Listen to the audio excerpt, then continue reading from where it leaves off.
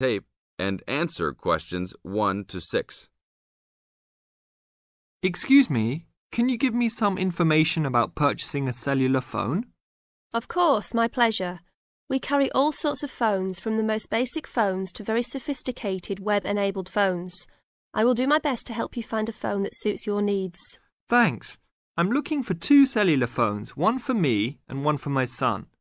I think I won't need anything too sophisticated, just your basic phone functions.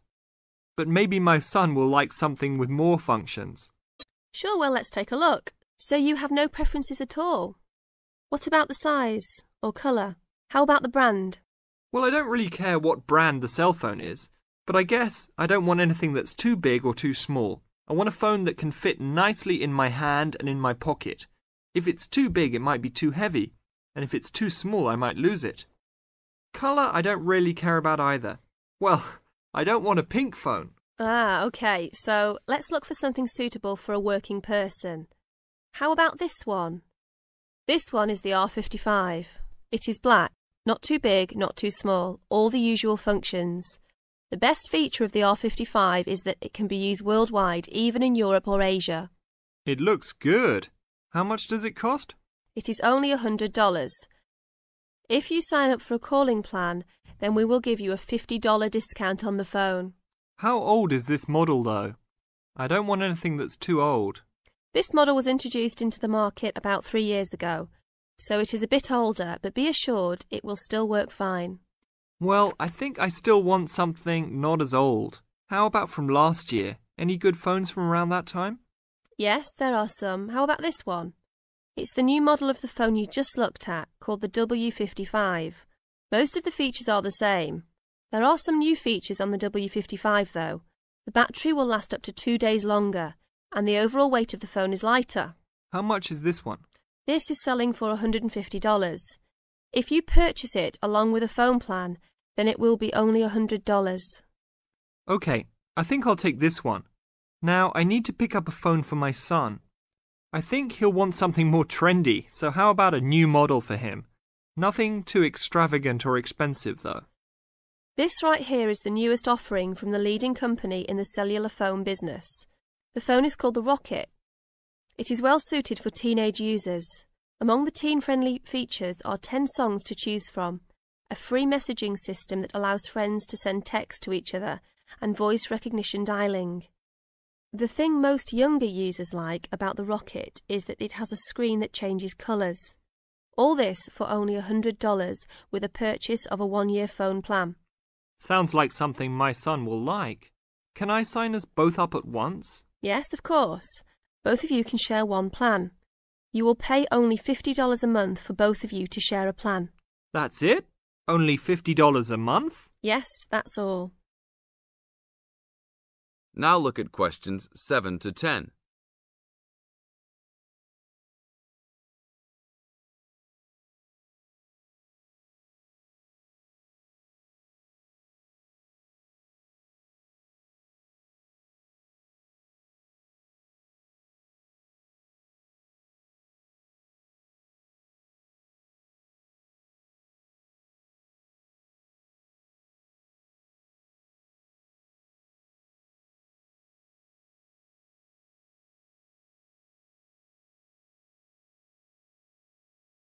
Now listen to the tape and answer questions 7 to 10. Okay, I will need your information. Name and address, please. Richard Derek Jones. What's your profession? I'm an engineer. Address, please. 322 First Street, San Francisco, California. And phone number, please. 621-360-7601. Oh, sorry, that's the wrong number. 621-360-7610. How many phones do you want activated onto your plan? 2 for now. Thank you very much. Your phones will be ready in a minute. That is the end of part 1. You now have half a minute to check your answers.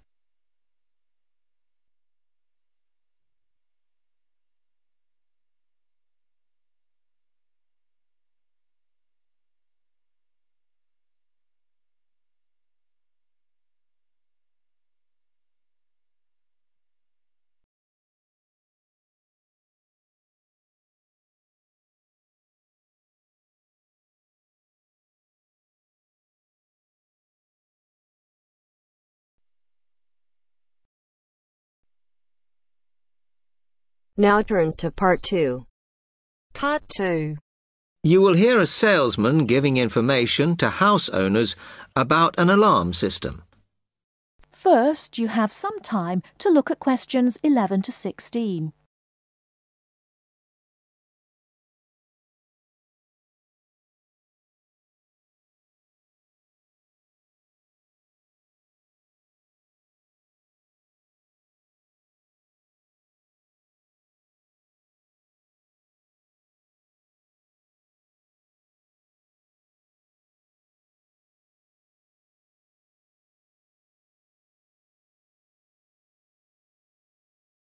Now, listen carefully and answer questions 11 to 16. Thank you for inviting me to your residence meeting. My name is Martin Pugh from SafeCell Alarms. I'm going to explain a little bit about home security, and I hope you'll all feel a bit better informed, and perhaps that you will even purchase one of the alarms we sell. It is all too easy these days for people to break into our homes. Did you know that 25% of all burglaries are committed by burglars breaking and entering via the back door? Even though it is locked, it is still relatively easy for someone to gain entry. And there are parts of our house that we think are not vulnerable because they look inaccessible. But they're not. So, if you're trying to protect your home, you should make sure the top floor is covered by that protection, not just the ground floor. We believe that the only way to secure your property is by having an alarm fitted. Just having the alarm on the outside can put burglars off, and we also recommend that you warn them about the alarm. To do this, we suggest you stick a sign in the front window of the house so it can be seen clearly. This alone should be enough to dissuade a burglar before they start. Now, our company has a range of alarms on offer, and I brought several along for you to see tonight. But let me just explain a few things about them. First of all of our alarms are highly visible. They're colored red, and on the underneath, there is a blue light, which you can see whether they are switched on or not. This acts as a deterrent to burglars who can see it as an active alarm system. Like most systems, our alarms are very sensitive, so you do need to look after them. You may be surprised to hear that a cat can often slink around unnoticed under the infrared beams, but a spider crawling across them will set them off. Also, our system is a little different from some. Most companies offer an option that connects their alarms to the police station. All our alarms have an automatic link to our company office. This means we can deal with a situation promptly and can sort out any alarms that have gone off by mistake. Before you hear the rest of the talk, you have some time to look at questions 17 to 20.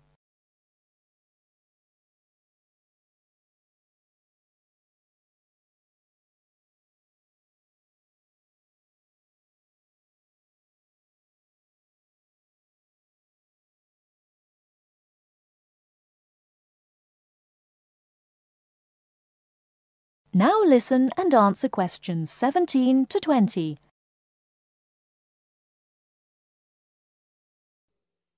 Okay, let me tell you about the installation of our alarms. Later on, I'll show you some house plans and diagrams of how the alarms operate, but you don't have to worry about them being intrusive, as we normally put them in hallways rather than individual rooms. The diagrams show you how the beams work to cover the whole house in this way. Oh, one small thing while I remember is don't leave your security code in your house. A lot of people keep it in the kitchen or their study, but we suggest you leave it with a neighbor so that if there is a break-in, the burglars can switch the system off. Now, regarding the practical aspects of installation, I know that many of you are out all day, and I'm afraid we don't install the alarms at weekends. But we do offer a service where we can fit the alarm system in the evenings for you. But we do charge a little bit extra for that. Finally, we do offer a range of systems, so I suggest you look at the leaflets on our prices.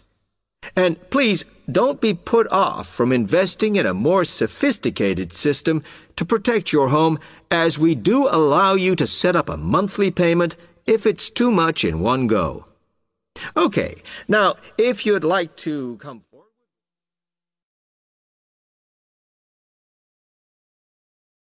That is the end of part 2. You now have half a minute to check your answers.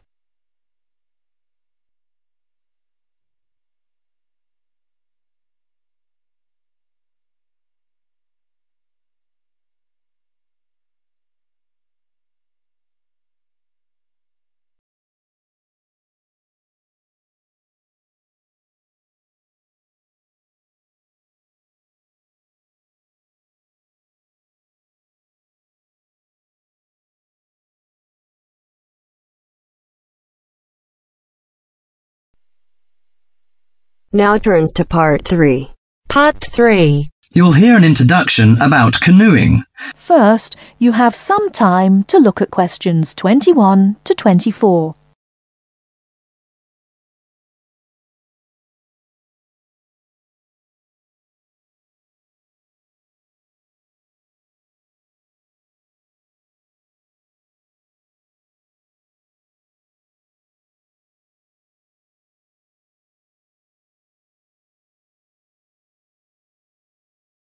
Now, listen carefully and answer questions 21 to 24. Have you imagined paddling around on a river in a small boat?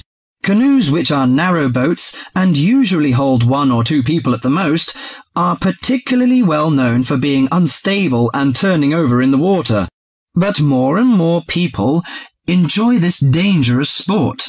Today, Cynthia Bocci, an adult education teacher and an addict of canoeing as well, will share her experience of canoeing with us.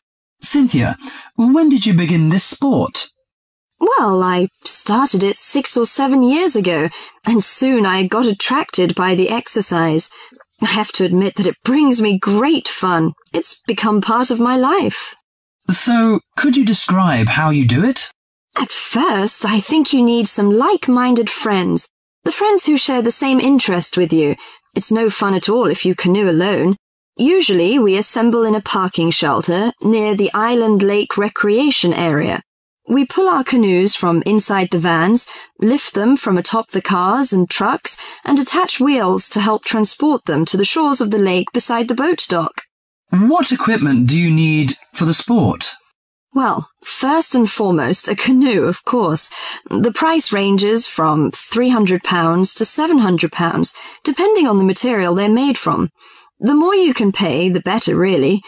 Personally, I wouldn't look at anything under £500, but that obviously depends on your budget. You also need a hard helmet to protect yourself against rocks when you fall out of the canoe, and believe me, that is very likely to happen. Because of this, it's a must for a beginner to wear a wetsuit. Oh, bathing suits don't work really. Sometimes a life jacket is a necessity in case you fall into water and no one else is nearby. Before you hear the rest of the talk, you have some time to look at questions 25 to 30.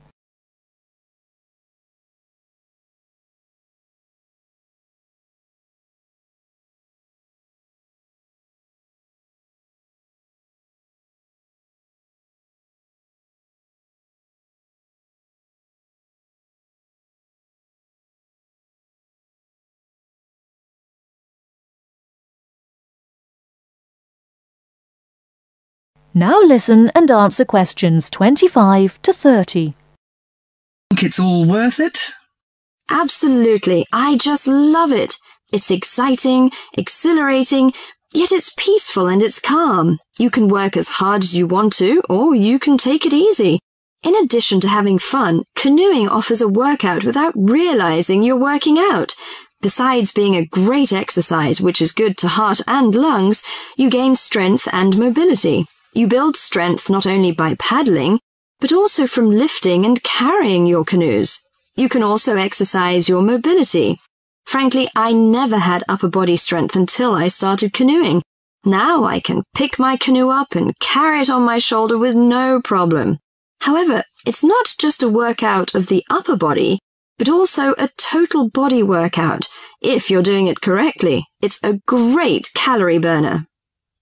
And more important to me, paddling isn't strictly about exercise. It's as much about the peace and relaxation that comes from being out on the water. I saw it described on a brochure as liquid medicine for the soul, and that is so accurate. It allows you to take a mental break from your ordinary routine. It's a lot of fun and you meet a lot of great people. We connect on the waterways by responding to email invitations, posting on websites and club announcements. Also, it's a great way to get an up-close view of nature. You can sneak up on wildlife. I've been right next to ducks, deer, and all kinds of birds. You just get a different view than you can get on land. I especially enjoy camping by canoe. It's like backpacking without having to carry a pack on your back. You can put everything you need in the hatches of the canoe. Have you experienced this kind of camping? Well, whatever you say about this sport, it's never dull. I think on one level it's a serious activity and you can become a real champion, but it's a small group who take it that far. But for most, it's a fantastic sport for anyone who likes adventure. That is the end of part 3. You now have half a minute to check your answers.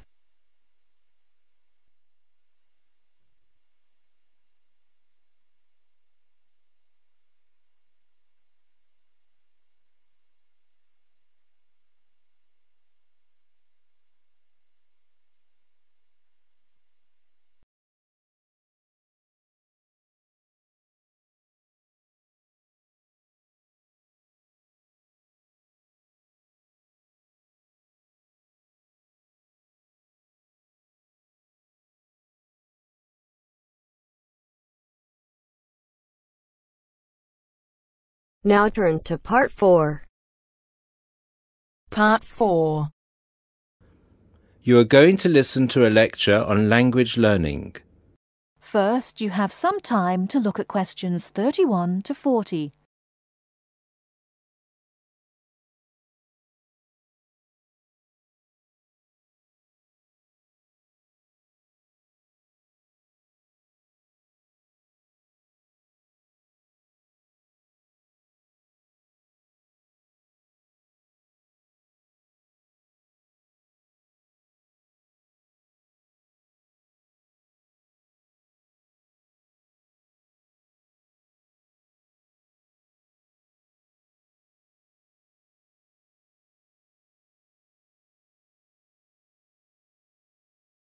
Now listen carefully and answer questions 31 to 40. This is the first in our series of lectures on language learning. The topic I'd like to deal with today is what makes a successful language learner? There's been a lot of research into what makes some people learn a language faster than others. In this lecture, I'll summarize the main findings of the research into the subject. There are many factors that influence how quickly one learns a foreign language, of which exposure to the target language seems to be one of the most important factors to consider. It's this factor which determines the speed of learning a language, especially among those people who learn a foreign language outside the classroom. There are more people who did not learn a second language or a third language in the classroom, and I think that understanding how learners successfully learn languages without the help of a teacher can provide us with the key to how to become a successful language learner. Let's look then at the characteristics of a successful language learner. Motivation seems to be one of the key factors. Research into motivation has identified two main types: instrumental motivation and integrative motivation. Instrumental motivation is the kind of motivation that encourages people to learn a language for practical reasons, such as getting a job or passing an examination. Learners with this kind of motivation intend to use the target language as a tool or instrument to help them achieve a goal. Integrative motivation is what encourages learners to learn a language in order to communicate and socialize with others who speak the language. The primary aim for learners with integrative motivation is to use the language to integrate and identify with the community that uses the language. Immigrants, or people who are married to speakers of another language, are motivated in this way. Although most people have mixed motivation, research into language learning and acquisition suggests that integrative motivation produces much better results and is an important characteristic of successful language learners. Personality is another important factor in language learning. One does not need to be an extrovert to learn a foreign language, but willingness to experiment and take risks is essential. Introverted or anxious learners who are afraid of making mistakes find it harder to learn a language. Good language learners will try to experiment with different ways of learning vocabulary or grammar until they find the way that suits them best. Language is a complex system. Successful language learners often design complex learning systems to master a language. They think about how they learn and organize their learning accordingly.